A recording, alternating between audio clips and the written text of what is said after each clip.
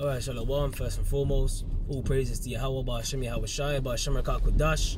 Double honors to the apostles and the elders of Great Millstone, that rule well. And blessings to the hopeful elect, teaching this word in all sincerity and in truth. Signs of the times. This is going to be another little GMS in transit, if you will. It's your brother Carl Bayer from the GMS London camp, coming back at you with another edition of GMS in transit. And pretty much, just wanted to speak about the signs of the time. Like the scriptures speak about, we are to measure the time diligently, in itself. And when thou shalt see as part of the signs pass, then shall thou well understand that the Most High spake of these things which were from the beginning. Like it says in 2nd Ezra 9 from the top. Alright, and it goes on to say, when there shall be seen earthquakes and uproars of the people in the world. So, you got it to where for the most part you're seeing that all over the place. Alright? When I was growing up, you didn't used to experience, these much tremors or magnitude 4.0 over here or magnitude 5 over here and all these different levels of magnitude that's been popping off all over the world, man. All right, heathens getting jacked up, floods, all these things are happening. The signs in the heavens, the chariots covering the skies. All right, the rings of fire, the super blood moons, all these signs that are happening in these last days. Why do you think they're here? They serve as an indicator to measure the time diligently. So we have to know, like, what time we're in. Like, the scriptures speak about, see then that you walk circumspectly, right? As wise and not as fools, redeeming the time because the days are evil. So we have to see these signs that are popping off. And we have to think, hold on a minute, what's going on? Why? Filter what's happening through the scriptures. All right? And the Lord is giving these signs in the heavens, as indicators to know what time we're exactly in. All right? Now, right now, like, you got these protests of the people, like I mentioned before. Like, you got division among Esau's kingdom. You got one people standing up against another people, man. They got placards, holding protests, going out there, enraged individuals, grouping up, going to, concerts because they ain't got the stabbing jab. People inside these concerts out there shaking their ass. But the people outside, because they ain't got the stabbing jab, they can't go into the concert. So Esau is pitting one people against another, which I did a response to the video from Elder Yeshua but yesterday called Division, man. Alright, and he was pretty much go into that. You had the Foo Fighters concert over there, and pretty much the guys that had the stabbing jab, they could go, there was about 600 people that can go into the concert. And those that didn't have the stabbing jab, they couldn't enter. So what's that telling you? That Esau is he's using that formula again, that auto ab KO, man. Alright, he's pitting one group of people against another group of people, and he wants them to go head to head. Alright? So pretty much, you got a lot of hate, you got a lot of civil unrest that's brewing right now. And there's one scripture that I forgot to mention when I did that response to that video, was that, Yahweh Shai said he's coming to set fire upon the earth. Alright, and that's what people ain't really ready for, man. Alright, it says, and what will I if it be already kindled? So all we're seeing now is the fire is slowly rising, man. All we're seeing now, the scriptures liken it unto labor pains, like a woman in travail, what we're witnessing now is these contraction pains, man. Like a woman that's about to give birth. Alright, so all these uproars of the people, earthquakes, pestilences in diverse places, all these things that are happening on the earth today, we can speak on and we can measure, right? And we can measure it according to the scriptures as to what's going on and why it's actually going down. Alright, because right now we're living in a transferal of power, man, a transferal of rulership, because Esau, right, predominantly the so-called white man is ruling right now. Okay, and the reason why I say predominantly, because you got some of our people that are mingled among the heathen nations that look like the heathens, man, right? You got Israelites that look like straight up white people, alright, look like Esau himself, but at the end of the day, it's all about the seed, man. It's all about the chosen line going back to our forefather Jacob. Alright, so Yahweh Shai, we're in a time where Yahweh Shai is about to come back and gather his elect that believe on him, right? In the spirit and power of Yahweh Ba'ashem Yahweh Shai. And the Lord is going to do exactly that, man. So on one hand, you're going to have a group of people getting good news and another group of people that's going to be getting bad news, man. Alright, and bad news is going to come for a lot of the people that you see out here that want to bury their head in the sand, that want to trim their ways and seek love from their oppressors. Right? Bad news is coming for those individuals, those Israelites that would not, they reject the knowledge of the Most High. And the scripture says in Hosea 4 and 6, my people are destroyed for a lack of knowledge. So because you have a lack of knowledge, you're going to be destroyed for that. Right? Our job is to be the watchman and to wash your blood off of our hands by blowing the trumpet, like it says in Joel, the 2nd chapter, man. Our job is to blow the trumpet and let our people know what time it is, man. Speaking about the lamentations, mournings, and woes of the scriptures, letting our people know what time it is. All right, we ain't out here to try and, you know, gloss things over, you know, and you know, push things under the rug. Like we ain't prisoners of war out here. Like we ain't suffering on a daily. Like the earth has not been given into the hand of the wicked. No, it has. All right, and Esau is the wicked. You can read that in Malachi 1 and 4. All right, Esau, Edom is known as the borders of wickedness, and that's the same people who the Lord has an indignation forever against, man. All right, that's the same people who what did King David say? I hate them with a perfect hatred, man. All right, and King David is a man after the Most High's heart. All right, so it ain't going enough to hate the wicked, man. Right, being that we are the righteous, we're supposed to hate the wicked. Don't the scripture say that good is set against evil? Don't the scripture say an unjust man is he that is unjust is an abomination to the just, and vice versa? Don't the scripture say that? So yeah, hey, the Lord made things 2 and 2, man. Good being set against evil. All right, and us being the righteous, our duty is to curse out the wicked, man. Right, our duty is to hasten the day wherein righteousness is flourishing throughout the earth, wherein we're finally going to be able to be at rest. Right, under the hard bondage where we're being made to serve, man. All right, because we're still prisoners of war, and the Lord said in the land of our captivity that we were going to remember ourselves and call upon his name. Like the scripture says, and the elect shall praise his holy name. So we're remembering the name of the Lord, man. We're connecting back to our power source because we discontinued from our heritage, man. But now it's time to wake up. Now it's time to arise and wake up out of sleep. But Jake, you know, the Lord has got certain Israelites out there that he's put a spirit of deep sleep upon, man. Because the Lord don't want to wake them up. The Lord wants to destroy them, man. So therefore, guess what? They're going to be slumbering. And just like a thief in the night, the day of the Lord is going to catch them off guard, man. All right, because they ain't watching, man. They ain't watching to see, because they haven't been given the gift of faith to be able to watch in the first place.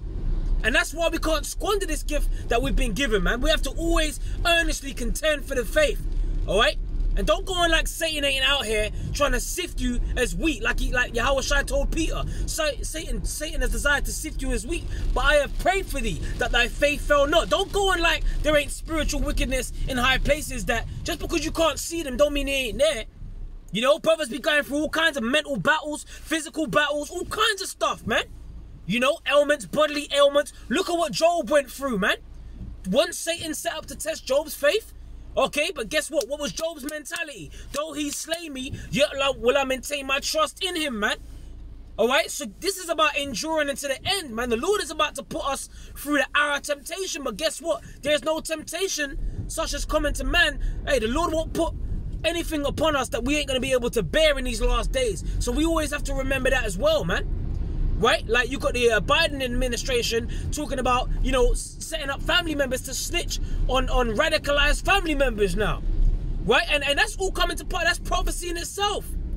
Okay? Father shall deliver up the son to death, brother against brother, and so on and so forth. The Lord said he came to bring division. The Lord said he came to bring division, man. Okay, so this ain't about everyone walking hand in hand, skipping through the tulips, you know, like, you know, happily ever after. This ain't about that. This is about the elect being sealed that they may be saved, and in the time of salvation when Yahushua comes with his mighty angels, man. That's what this is about. This is about the little sanctuary, right, being you receiving this word, this engrafted word, with meekness, which is able to save their souls.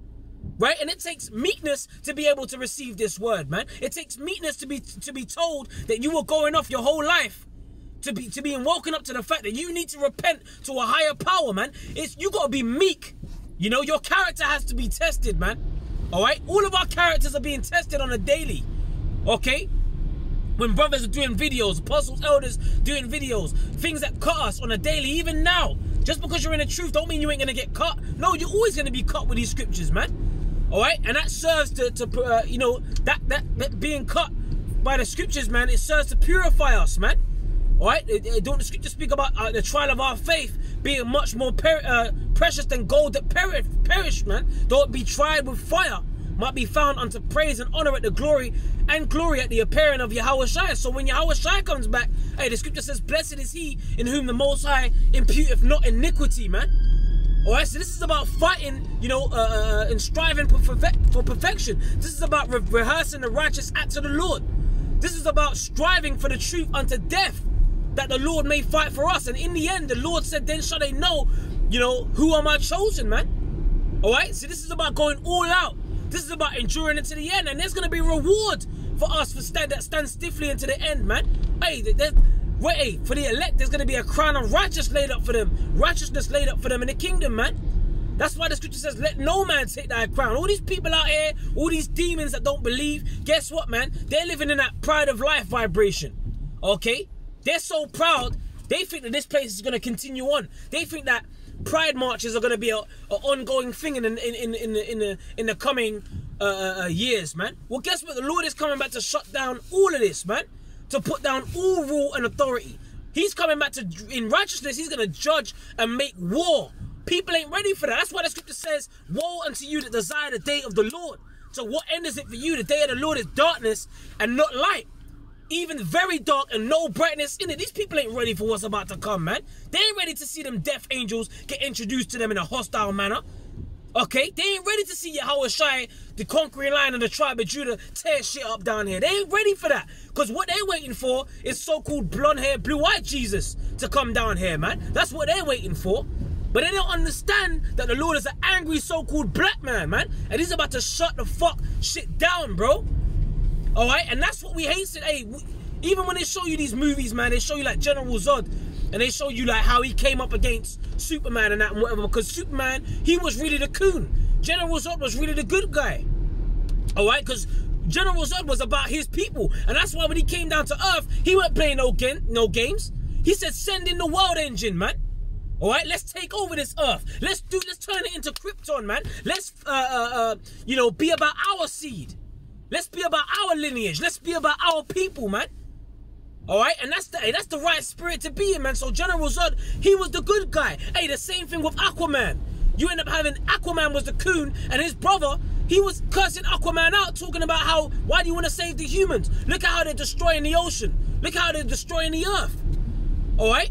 And this is what I'm saying, man. Hey, the scriptures speak about all the foundations of the earth being out of course. Why? Because the wicked is in rulership. And we can't wait for this devil to be put out of power, man. The scriptures speak about, thus with violence shall that great city Babylon be thrown down. Alright? The scriptures speak about destroying them which destroy the earth. And those that destroy the earth are about to be destroyed. You best believe, you see? That's the spirit. Look at that. Someone's got a rainbow umbrella. You know? Because it's Pride Month, man. Alright? So people are out here celebrating Pride.